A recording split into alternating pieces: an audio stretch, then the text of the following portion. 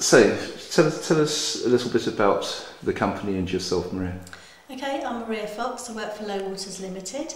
It's a producer of wholesale nursery stock, goes direct into garden centres under the Garden Beauty brand, and we employ 24 staff.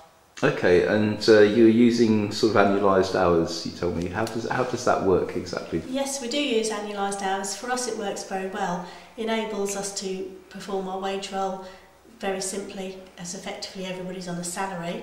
It also means we can flex our labour up and down through the year, depending on what the business needs, the weather, the workload, that sort of thing. So people can work a bit more when there's more work to be done, yes. And they can sort of take time off in the winter when yes, things are not so busy. Yeah, when we're not so busy, we can get people down to a 4-day week if needs be, or we certainly reduce our hours in the winter because the light levels aren't quite so good. Yeah. And then we can go up in the flex back up again in the spring quite easily and quite quickly. Yeah, and you were saying that there are things like sometimes if you've got a driver who's been really working on an exhibition, he can clock up enough hours so he can take a whole week off. Yes, certainly by the end of the year, if he's got an extra week's holiday sort of time in lieu, then he can do so. Yeah, so he'd like that. So how do you actually make it work in practice? What are the mechanisms for doing it? We essentially give everybody a sort of 39-hour week, times it by 52 weeks of the year, and then we can sort of flex up and down on that depending on the job role that they do, if there's going to be needed more hours or whatever.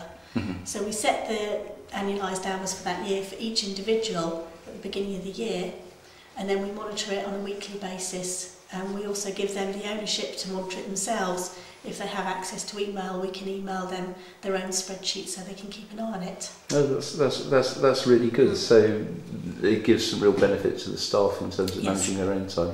Yes, and it's sort of set in a formula whereby if they want to see what happens if they take a week's holiday in any particular week or whatever, they can adjust it so they can see themselves and how many hours they're likely to have to do to make their hours for the end of the year.